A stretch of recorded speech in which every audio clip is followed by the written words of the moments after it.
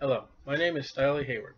I would like to welcome you to the Blessed Hope Ministry. We are a King James grounded family Bible study. These lessons are not to be a substitute for regular church attendance. Nightly, I direct my family through the Bible by chapter and verse. We request you to join us and to study from God and His Son, Jesus Christ. You may have permission to like, send, or encourage our studies with family or friends. Edification of what God has and what He desires in our life. Study to show thyself approved unto God, a workman that needeth not to be ashamed, rightly dividing the word of truth.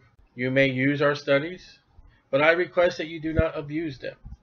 For YouTube videos, subscribe below for more videos, and place the thumbs up, and leave a comment or email me. Thank you.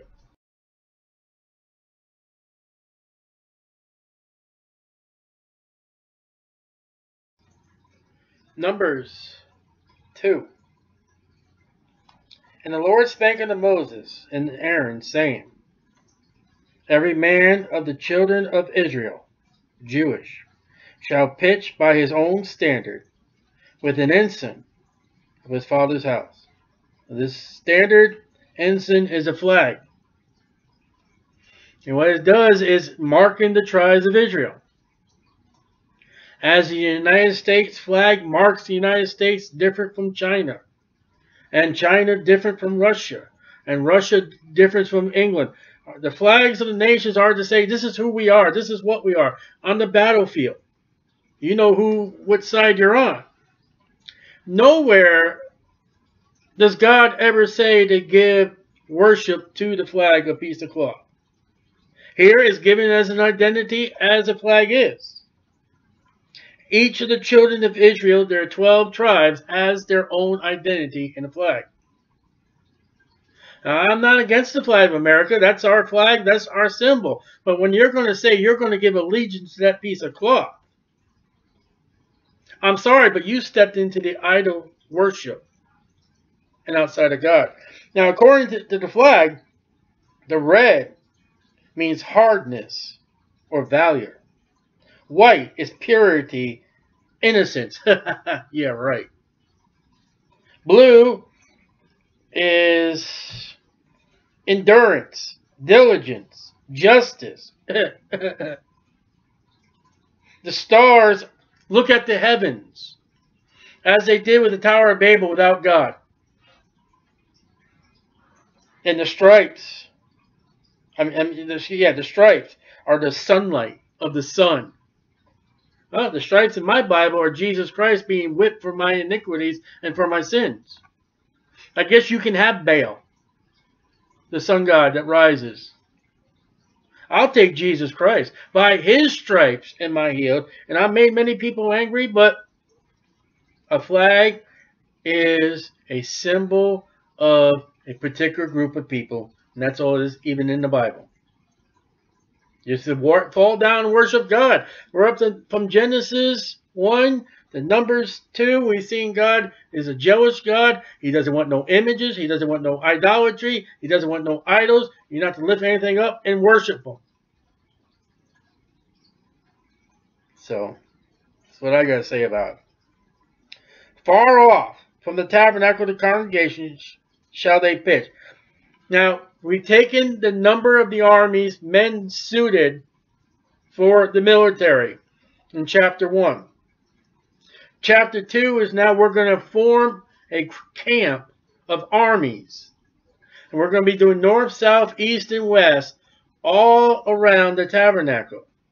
Now, in the camp of Israel, as they are traveling to the promised land, in the center of that camp is that tabernacle. The most holy place, the holy place, and the courtyard. We're going to see later on in Numbers, outside of that tabernacle, are particular families of the Levites, the priests. Outside of those Levites, the priests, is chapter 2. The children of Israel, the armies.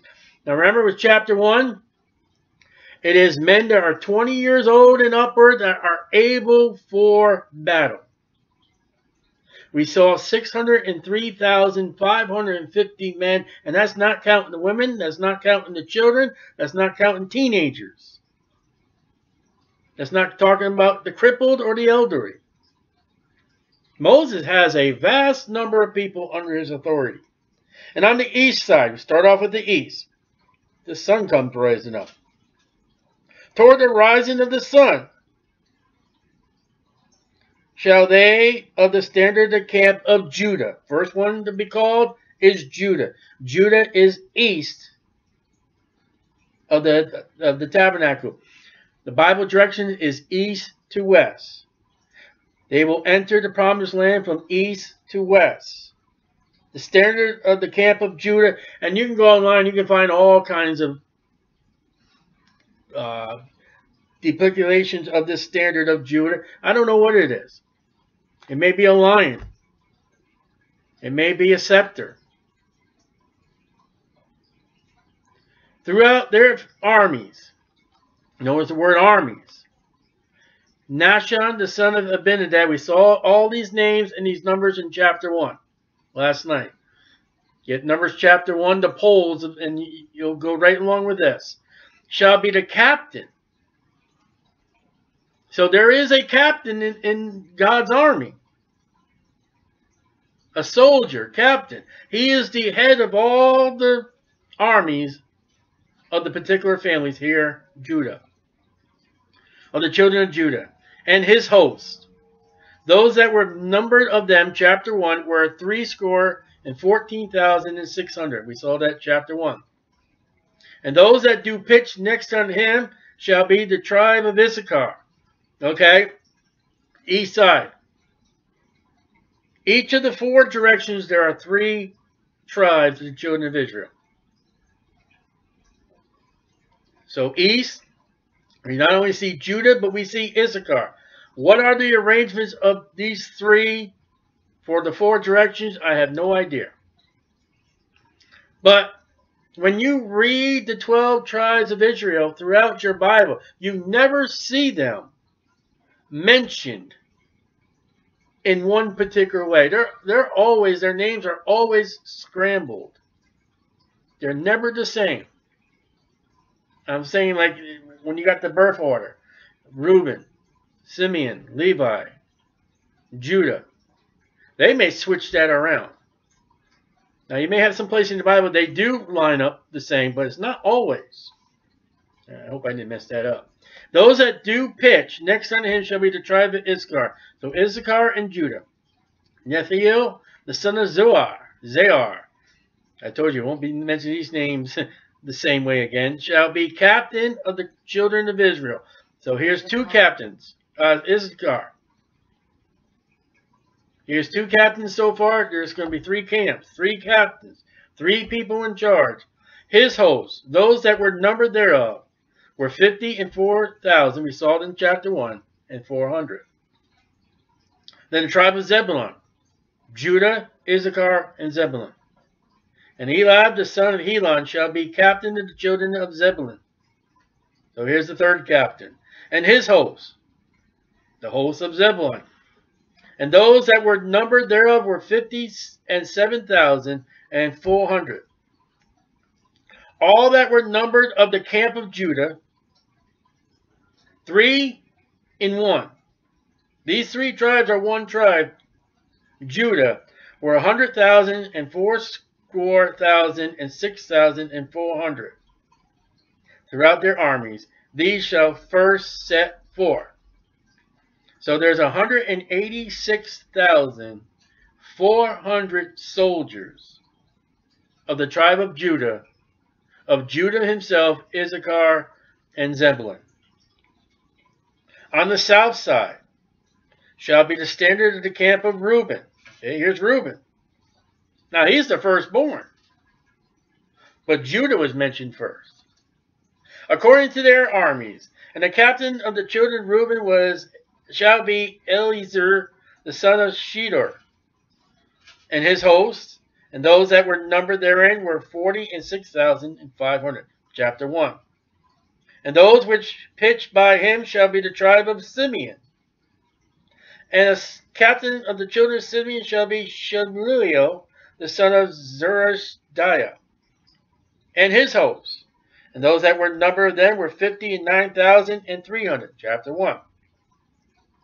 Then the tribe of Gad So we got Reuben, we got Simeon, we got Gad on the south. There's 151,450 of these three camps. In the tribe of Gad, the captain of the sons of Gad shall be Elshaphat, the son of Reuel, and his hosts. And those that were numbered of them were 45,650. And all that were numbered in the camp of Reuben, one whole group, 3 and 1, were 100,550 and 1,450. Again, 151,450 throughout their armies, and they shall set forth in the second rank. Then the tabernacle of the congregation shall set forward with the camp of the Levites in the midst of the camp. And as they encamp, so shall they set forward. So we look at two tribes, and we're looking at the center now, the tabernacle. That's what's in the center. Every man in his place by their standard. So there's no going over to another tribe. There's no going, if you're supposed to be on the north side, going over on the east side. Every man, every tribe, every family has a set place by God. God does things in an orderly fashion. It's never chaotic. God is set forth to know where you're supposed to be. And if you're not there, you're out of the will of God. On the west side shall be the standard of the camp of Ephraim. Okay, here's Ephraim. This is the third group. According to their armies. And the captain of the sons of Ephraim shall be Elishama, the son of Amminhud, and his hosts. And those that were numbered of them were 40,500. Again, chapter 1. And by him shall be the tribe of Manasseh. And the captains of the children of Manasseh shall be Gemiel, the son of Pedahzur. After his host, those that were numbered of them were 30 and 2,200. And the tribe of Benjamin. Now this is interesting. You've got the children of Rachel together on the west side. Ephraim and Manasseh are two tribes that come from the sons of Joseph. What God does is he takes the Levites, he says, those are mine. Though they be the children of Israel, they are a special class of children. They are my children. So for the 12 to be still 12, and the laying on hands that Jacob did to Ephraim and Manasseh, God has split Joseph into two. Still retaining the 12 tribes. And here are the sons of Rachel together for some reason. And I don't know why. And his host, those that were numbered of them, were 30 and 2,200. Then the tribe of Benjamin, the captain of the sons of Benjamin, this is a fierce group of children, shall be Abidan, the son of Gideon, and his hosts. And those that were numbered of them were 30 and 5,400. And all that were numbered of the camp of Ephraim, Ephraim is in charge. He's set forward. Were 100,000 and 8,000 and 100. 108,100 soldiers in this group under Ephraim throughout their armies. And they shall go forward in the third rank. The standard of the camp of Dan. This is the first boy that's born by proxy. He's the troublemaker. Study Dan. Dan means judge. Shall be on the north side, looking north now, by their armies. And the captain of the children of Dan shall be Ahiezer, the son of Ammishaddai. And his hosts, those that were numbered of them, were 62,700. And those that encamp by him shall be the tribe of Asher next. And the captain of the children of Asher shall be Pagiel, the son of Ochran, and his hosts. And those that were numbered of them were 40 and 1,500. And then the tribe of Naphtali. And the captain of the children of Naphtali shall be Ahira, the son of Enan. and his hosts. And those that were numbered of them were 50 and 3,400. All they that were numbered in the camp of Dan were 100,000 and 50 and 7,600. 157,600. With all those totals together, Judah is the most east with 186,400. And they that were numbered in the camp of Dan were 100,000 and 50 and 7,600. Write these numbers out, and it'll be interesting. You don't need to change the Bible. Just put right there in it, like I do. There's a number. They shall go hindermost, the last, with their standards. There's their flag. It identifies them. There are 3 flags. There are 3 tribes per direction. Let's say you got wandered off by accident. You look over there and you look for your family. Okay, there's where I belong. That's it. That's all it is. These are those which were numbered of the children of Israel by the house of their fathers: Issachar, Naphtali, Benjamin, Judah, Dan, Issachar. All those that were numbered of the camps, army camps. And you see that today. You see throughout history. The military's broken down the camps, comes out of the Bible. There are 12 gathering camps together. 3, 3, 3, and 3. Throughout their hosts were 600,000, 3,000, and 550. That's how many there were all together.